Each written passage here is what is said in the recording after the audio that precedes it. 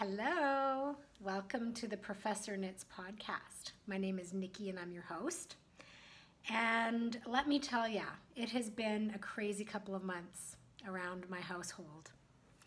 And I've been a little bit absent on social media as well as on YouTube.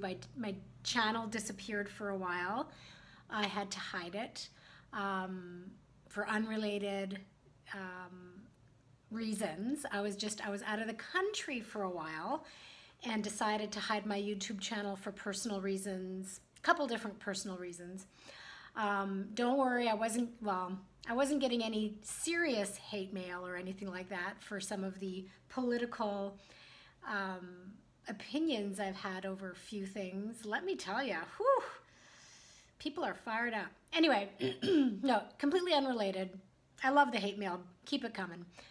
Completely unrelated, my husband and I went on a trip of a lifetime. We went to Israel for 10 days in February. And it was, a life-changing event. And leading up to it, we were really, really busy organizing ourselves to go. And then we were gone. And then since we've come back, it's been crazy, just getting caught up with everything. And so it's been pretty chaotic, but in a good way. And the trip, like I said, was life-changing. The history, the religion, the politics. I am a completely changed person, at least in my mind. I'm probably not that different to anybody else, but it was a pretty amazing experience. We started out up in Tiberias at the Sea of Galilee, and were there for 5 days, and then went down to Jerusalem for 5 days, and we had spent some time in the West Bank, and I have to say, it was pretty incredible. And there were some pretty tense moments as well. We were but we were, I'm getting heavy right away. We were in close proximity and affected by a terrorist attack, and it was pretty terrifying. We were all safe, but it happened very close to us, and we heard it go on. And hey, Mom, I'm gonna go watch some YouTube in the other room while you're doing this. All right. Shouldn't have been. Go. Leave in the comments about my videos. Bye. So anyways, I'm getting right into the serious stuff. I'm sorry about that, and I don't mean to. But it was just incredible, and we did have some pretty tense moments with some of the political tension in Jerusalem. And then being up on Temple Mount, which is most Jews and Christians aren't allowed to access. But we got up there for about, 20 minutes. There were some tense moments there. But as tourists, we were always safe, but it was still interesting. But that's, a whole other story. What was kind of the cool part about this, my husband went for work. And so I went with him, and I'm so glad I did. And that the timing was right, because now you can't get in and out of Israel without, I think, a 2-week quarantine. And I was supposed to go to Italy next week for spring break. And I ended up having to cancel that trip several months ago. But thank goodness I did, because I would be losing out big time now, because Italy's on this mandatory quarantine, and I don't think they're allowing people in and out of the country. So I feel very fortunate that I had the opportunity to travel to Israel when I did this year. Pretty amazing. But the fun, the cool part of the trip, all of it was cool, but the most eventful part of the trip is that I got tattooed. Look at that. Now, I know a lot of, kind of looks funny, people get tattooed all the time, and it's not a big deal, but I always kind of prided myself on not jumping on the tattoo bandwagon that started up, in the early 90s is when tattoos started to become more mainstream. And then everybody started getting tattoos, and I always just resisted it. I have nothing against them, but I could never find one that I wanted. I just thought it was much too permanent. It didn't matter to me either way. But there was this tattoo parlor in Jerusalem called Razuk's, and it's been tattooing Christian pilgrims in Jerusalem for 700 years, since the 1300s. And it's been, they claim, continuously in business and run by the same family for those 700 years, passed down from generation to generation. So I thought that was pretty cool.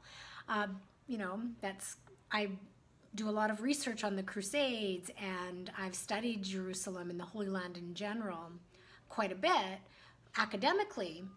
And so my husband and I decided that this was the perfect scenario in which I would get a tattoo. And we got matching tattoos on our inside wrists. So I see it every single day. I'm reminded of it.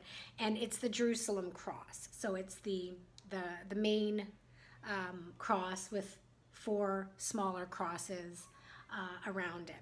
And that's the Jerusalem cross. So I can say that my tattoo pattern is 700 years old. So I thought that was kind of the highlight of the trip. Yeah, so that's why I just kind of disappeared from most social media as well as YouTube for almost 2 months. And there were other things involved as well that are not as nearly as interesting or as important as that trip. But anyway, I'm still coming down off of it. We've been home now for 3 weeks, and I'm still, you know, can't stop thinking about this trip. So that's my update. And so I've got a lot to show you today because I've been knitting like a mad woman. And what's interesting is that I didn't get any knitting done in Jerusalem. I thought I would, or in the Holy Land. I thought I would. I brought several projects, and this was, I thought, well, this will be my Jerusalem shawl that I'll knit from beginning to end in Jerusalem. No. I knit a little bit on the plane ride home, and that was it. I did not pick up my needles once. Because we were just so busy, and I didn't want to look down ever, right? All the bus touring around that we did, I just couldn't take my eyes off that beautiful, beautiful country. So I didn't do any knitting, and that's okay.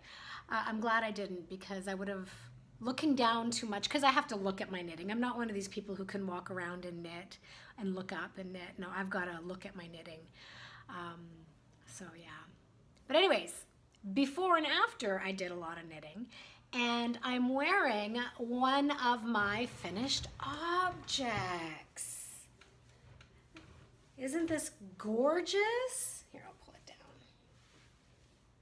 This has been on the needles for a while, since the fall, and it is a Jennifer Steingass pattern. She's, I think, my favorite now, for sure, my favorite sweater designer. And it's the Anaashah design. And it's the best fitting sweater I've made to date. And I think that I've said that about other sweaters. So this is really the best. And I knit it with Jameson Spindrift, Osprey, the colorway. I know I've talked a lot about how unusual and interesting the colorway is. Sometimes it looks gray, sometimes it looks beige, sometimes it looks brown. It's a really beautiful color with the contrast color up here on the yoke in eggshell. So I love this yarn. I was not too happy with it while I was knitting.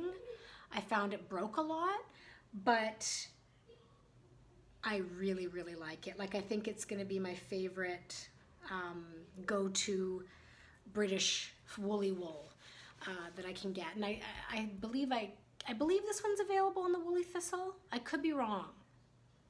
Maybe it's the other one, the other Jameson brand. Anyways, I can't remember. But I love it. Absolutely love it. I wear it all the time, and it's next to Skin Soft. I mean, I am wearing a t-shirt underneath because I'm about to take this off because it's too warm now here in Knoxville. But when I've worn it without anything on underneath, and it's a little scratchy, but nothing I can't handle. Like, it's fine. So I absolutely, absolutely love this sweater. I've had really, really good luck knitting sweaters in the last 12 months or so. I've been really happy with pretty much all of them. I think there's only one sweater that I haven't been happy with, and I didn't even show it on this podcast, I don't think. Or maybe I did, I can't remember. It was the Mayu sweater by Espace Tricot. But yeah, I guess as I get to be a better sweater knitter, I make wiser choices about size. And I'm getting better at picking out the right yarn for the project. And I always like a woolen spun woolly wool for these types of sweaters. So yeah, the Anaashah pattern by Jennifer Steingass. And I've knit 3 of her, 2 or 3 of her sweaters now, and I'll knit more. I have more that I've already purchased. I'll keep knitting her sweaters. That's the first finished object. My second finished object is something that's been off the needles for a little while, since before my trip. And it's another Girl from the Grocery Store shawl by Joji Locatelli. This is the 3rd one of that pattern I've knit. And I just love this pattern. I think it's the perfect size. It takes almost 2 skeins. 3 skeins is getting too big. I have made a couple of shawls that are 3 skeins of fingering weight yarn. And I like them, but I like to wear my shawls often wrapped around my neck, and a 3 skeiner is too much. This 2 skeiner is perfect. And it's just a really straightforward, easy pattern to knit. There is some lace work, but it's not that cumbersome. And the first 2 I've made, I've given away. The second one that I made, I only gave away recently to my bestie, because she commented that, would you ever knit me something? And I was like, yes. I'm like, but do you want this? Because the colors were perfect for her. And she said, yeah. And I'm thinking, okay, take this, plus I'll knit you something. I already knew I was knitting this one, and I really like these colors, this combination. So what's the yarn? All right, I have my Ravelry page open because all the ball bands and everything are long gone. And on my project page, oh, this was my Christmas Eve cast on. Yeah, now I'm remembering. So the green, this beautiful lime green color, is Swamp Bunny fiber. And the colorway is Gatorland, and I bought it in Black Mountain Yarn Shop in North Carolina when I had gone last year to meet Stephen West. So I think that's a local North Carolina dyer. And then the purple that actually has quite a bit of green in it, a beautiful kind of speckled yarn, is Garn Stories in the Moonbird colorway. And they're both single ply yarn. I really like single ply yarn. Both 100% superwash. No, 100% wool superwash in the singles colorway.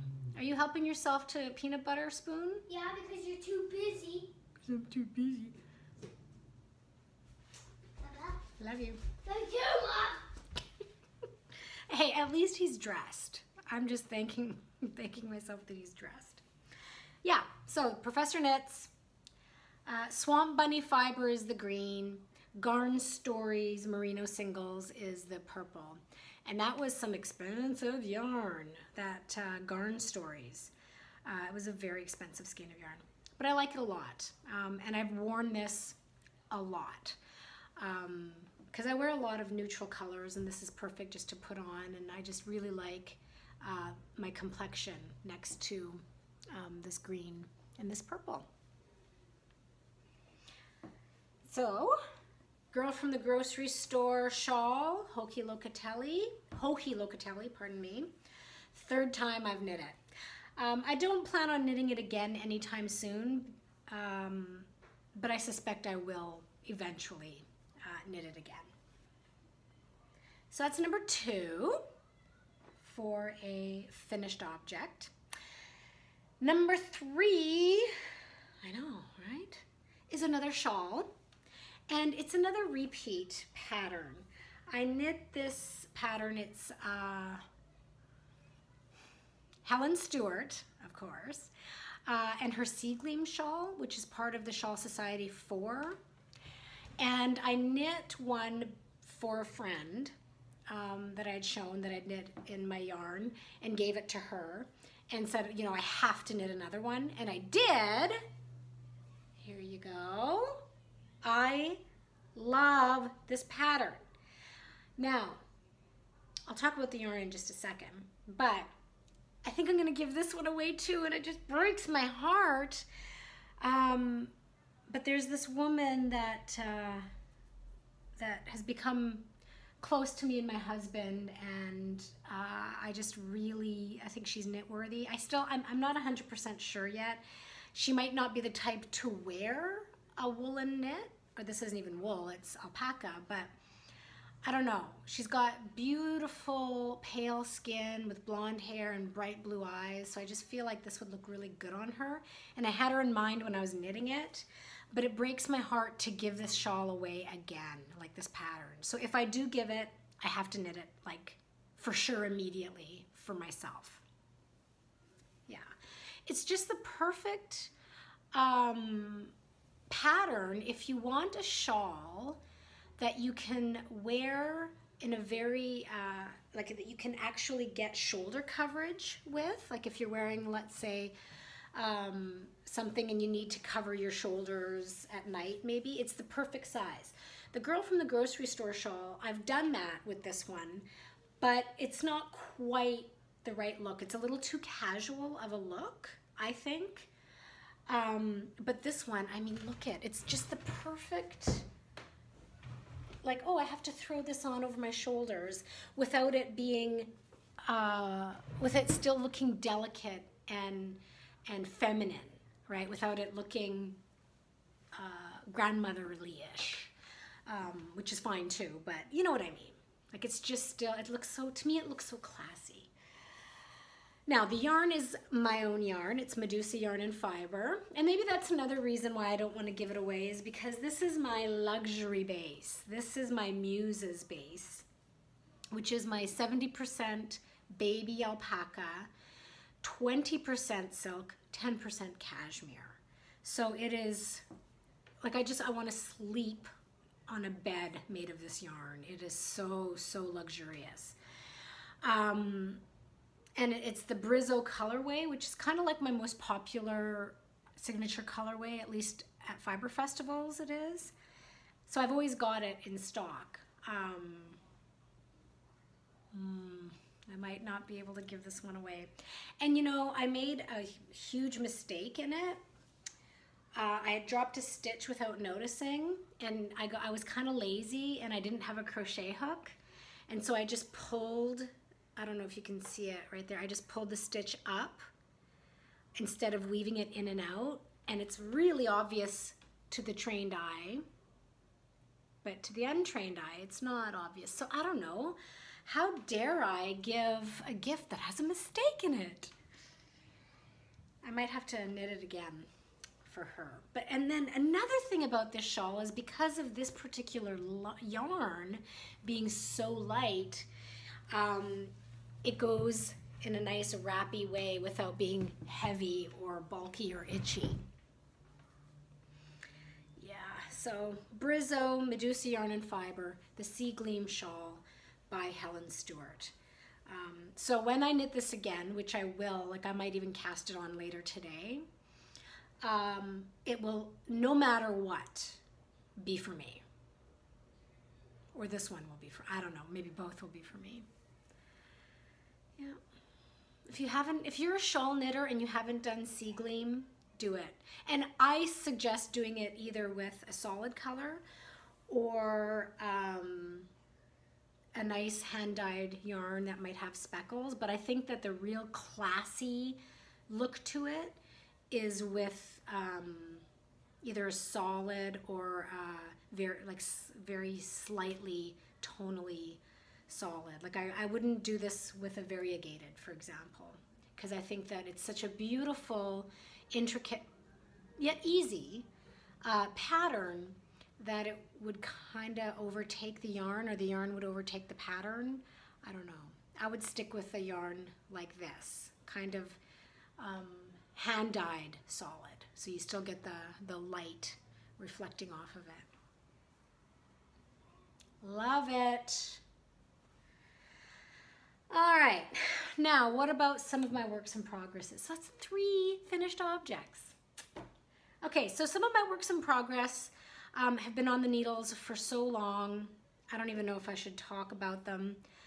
Also in that colorway on Medusa yarn and fiber, but this time on my Sirens base. I've got a hat on the go, a filigree hat by Wormy Wormhead, but I haven't made any progress. If I've shown this to you before, I don't remember, but if I've shown it to you before, I have not made any progress on it.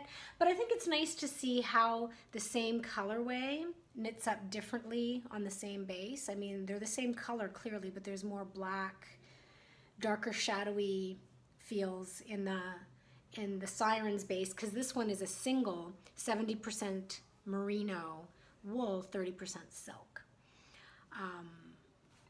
No progress, which is a shame, because I do need a nice cute hat, because this will be a very delicate hat. It won't be like a toque. Another work in progress that I have is another hat. And this one is just a basic beanie. Like I'm not following a pattern. I just cast on 84 stitches, knit 1 by 1 ribbing, 1 by 1 ribbing for a couple of inches, and then knit in the round. And now I'm gonna start the decreases. So just a basic patternless hat, a vanilla hat, if you will. And this yarn was extremely expensive.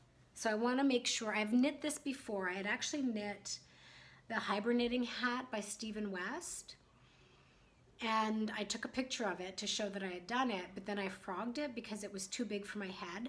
I had kind of messed up. I had used a needle size bigger than I was supposed to, and I have a pretty small head overall. Like my circumference is the same, is pretty standard, I think 21 inches, but my overall, the roundness of my head is quite small. So it was just too big. And this was La Bien-Aimée yarn, way, way too expensive to not use. So I decided just to knit a basic vanilla hat. I still have to finish it, so I know it'll fit, right? And when I'm done, which will be probably later today, because I just have to do the decreasing, I'm gonna put this pom-pom on it. I think that'll be pretty cute. So yes, La Bien-Aimée, the yarn I bought at Black Mountain when I had purchased the yarn for this. So that didn't stay in my stash for very long. And this was the Aran weight, 100% superwash merino Aran weight in the Pêche Mignon colorway. Beautiful, soft and delicate, peachy white with some speckles, different colored speckles in it. I really liked it. And I knit it held with, what's this yarn called? It's not mohair, it's, I gotta look on my project page if I kept it. Let me see here. Uh-oh, no internet. No, there we go. What's it called? Blush Fiber Company, the Lace Brushed Suri Alpaca. And I bought this, it was a trunk show at my local yarn store, Loopville. I had picked that up there, and then I had picked up the La Bien-Aimée at the Black Mountain Fiber, or Black Mountain yarn shop in North Carolina, and held them together, pardon me. And I got this beautiful fuzzy ball of yarn. Quite a bit left over to put into maybe a Cozy Memories blanket or something. But again, like, very expensive hat. Very, very expensive hat. considering it doesn't get very cold here, but I will wear it next winter for sure. It's too late now. It's already in the 50s and 60s, even at night here. So yeah, that'll be done soon, and I'll have it ready for my next podcast as a finished object. So I don't have any pattern to share with you for that one. All right, now another work in progress that's been languishing for a couple weeks because I made a mistake, but I really love knitting it. It's new to me. This kind of, no, I don't know if it's new to me. But anyways, it's Moonstruck Knits. She's a, hold on. Gotta check my project page again, because you know me, I gotta fly by the seat of my pants. Is it on here? Yes. Okay, so it is Natasha Hornby, who is also, I believe, Moonstruck Knits. And she's a pretty popular designer. She's done a lot of interviews on the different podcasts. I think she's been on Fruity Knitting podcast, which is my favorite, and I think that's probably where I was first introduced to her. And I know I've got a lot of her patterns in my queue. But I decided to knit this. This is the Lunai, I'll put up a picture, the Lunai shawl, because she's having a mosaic knit-along cow, and it ended already. It was started January 1st and ended February 28th or 29th, because I guess it's a leap year. And I was on target. Like, I first started and I was going on it, but then I made a mistake in one of the sections. So this is just the beginning of the shawl. And right here, this section that needs to come out and be symmetrical with this section, I made a mistake, and it bothered me because this is such a big project in terms of mosaic knitting. It's like you're knitting every row twice, right? Like, it's a lot. It's not color work. It's slipping stitches, and it feels like twice the work. At least that's the way it feels to me anyway. And I was off. I had just lost count somehow, and I was off on my row count. And that would have been fine, except you have to pick up stitches along the edge to do the next section, and it needs to be symmetrical.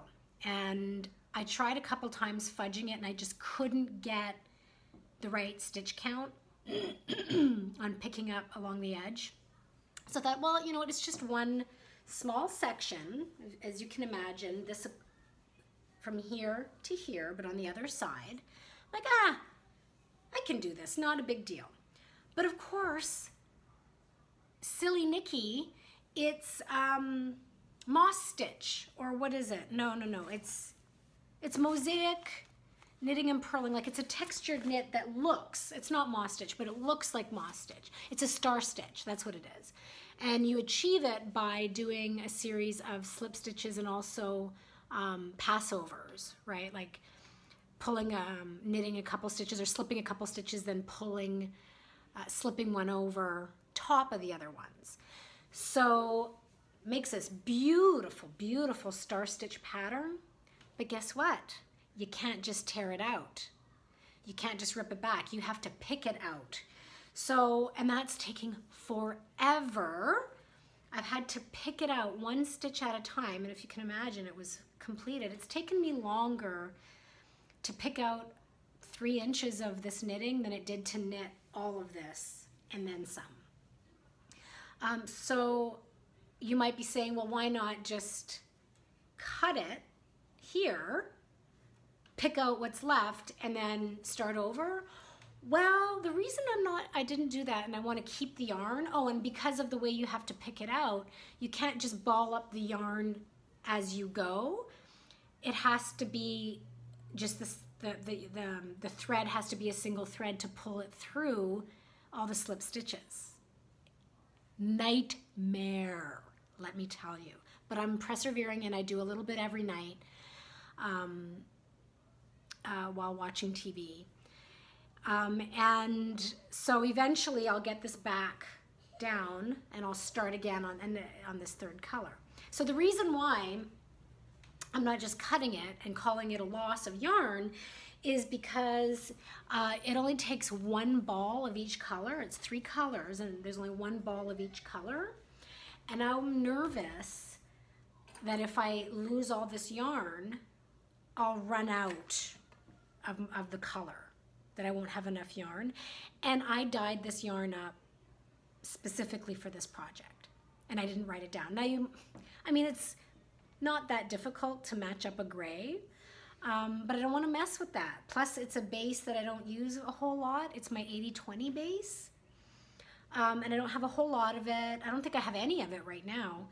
And I had dyed up these 2 grays, one dark, one light, specifically to go with this shade of red for this shawl, because I think gray and red is beautiful. So I don't want to run out of yarn. So I'm trying to save as much yarn as possible. Can you please help me? Can you please get me a fruit snack? In just a second. I'm almost done. Please. I'm almost finished, Please, Oscar. Mom. Please. Fine, I'll get something. There's probably a fruit snack in my purse. Go dig in my purse. Where? So this yarn is not my yarn. So these 2 are Medusa yarn and fiber that I dyed up special for Mommy, this. you were wrong. There's none. This is a skein of yarn I picked up in London a couple of years ago.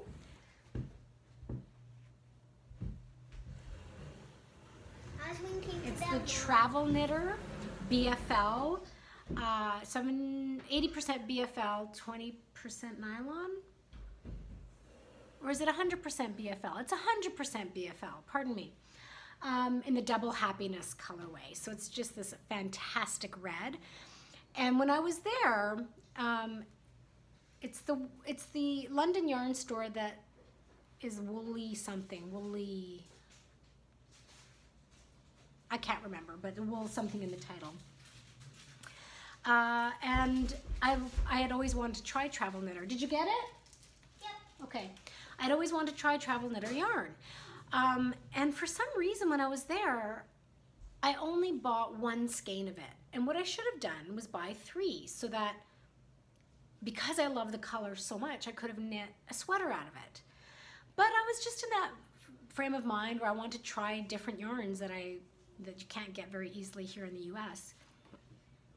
And I thought, well, I'm not going to knit just a pair of socks with this. It's too beautiful to be hidden. Because as much as I like wearing socks, I don't wear them. As much as I like knitting socks, I don't wear knitted socks that much. Because I wear dress shoes to work, and they're just too thick for dress shoes. But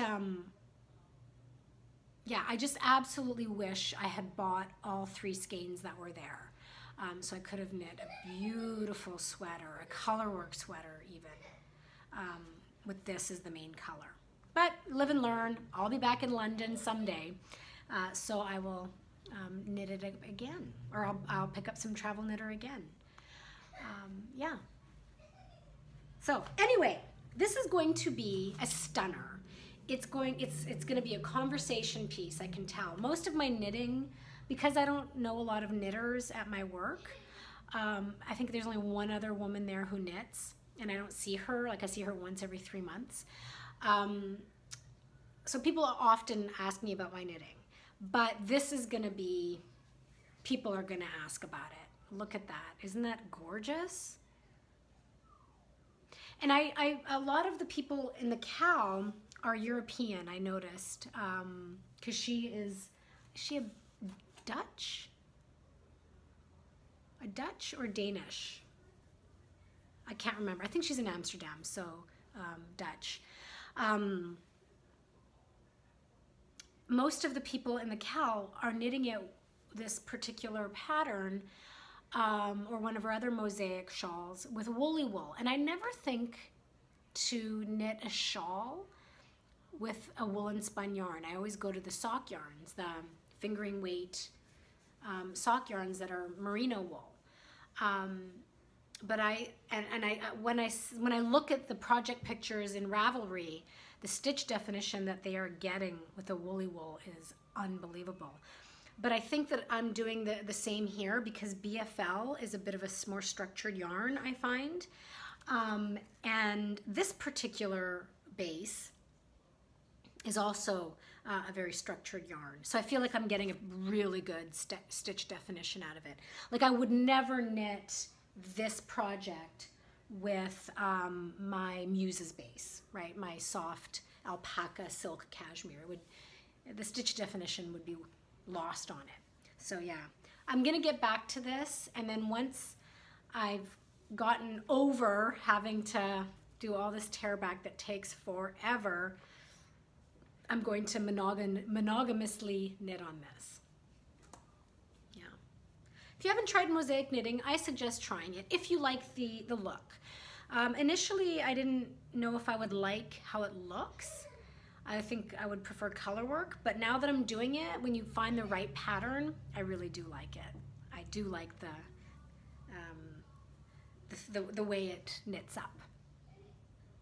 Okay, I have one more work in progress. Well, I've got lots, but only one more that I'm going to share with you guys. And that is another shawl. And this is another one that I've knit before. It is Lisa Much and her Auspice, and I'll put a picture here. It's a one skein shawl, and I wanted to knit up a shawl once again for another woman my husband works with. You're gonna start wondering about my husband. I keep knitting up all these shawls for women he works with, but they really make his life a lot better and his work a lot easier. And it might sound kind of patriarchal that it's the guy and he has all these women helping him. So it does sound a little patriarchal, but that's not the way my husband views it. It's not the way they view it, and it's certainly not the way I view it. It's just that women tend to help more, right? They tend to be willing, in my experience, women tend to volunteer their time or help out in their communities more so. And that's the case with these three women that I've been talking about. And this one is kind of like my favorite, because not only does she do amazing things for my husband, but she also lets us use her amazing cabin on a regular basis. And we're going to be going out there next week for spring break, and I'd like to get this done by Sunday to give to her. And she's a tiny, tiny person, so a one skein shawl, like she's probably 5 feet, 100 pounds, maybe. Teeny tiny. And I want to get this done, and so a one skein project is perfect for her size. She'd be overwhelmed in anything else. And she likes to wear really vibrant pinks and purples. And so this is, sorry about that, my husband was calling and I had to take that. So anyways, this woman likes to wear a lot of vibrant pinks and purples and things like that. So I dyed up this yarn, not with her in mind. I was just dyeing and over dyeing and experimenting with color, and I came up with this. And it's not something I would necessarily wear, but it's definitely something she would wear. I love the pink, and it's got some blues and browns in it, which is quite pretty. But again, just not something that I'm drawn to. But I showed her a couple of different skeins of yarn and let her pick, and this is what she picked. Okay, so it's really, really vibrant. And the more I look at it, the more I like it. It's just not my choice. And so it's a nice small one skein shawl, really interesting construction, very easy to memorize the pattern and just sit and go. And I'm more than 50% of the way done, so I should have it finished before the weekend so I can give it to her before we go out to use her cabin as a thank you. Yeah, so that's a lot. 3 finished objects, what, 4 works in progress? I'm also still working on my Reagan cardigan, but it's just this long, long tube so far that is the arms that stretches from arm to arm across the back. But not a lot of progress has been made on that, so I won't get into any detail until I have more to show. Yeah, that's it. But but that's a lot. Thanks for tuning in. If you like what you see, please hit the subscribe button and hit the like button. I have such a hard time remembering to say that or even asking people to do it. And yeah, get your knit on. Take care.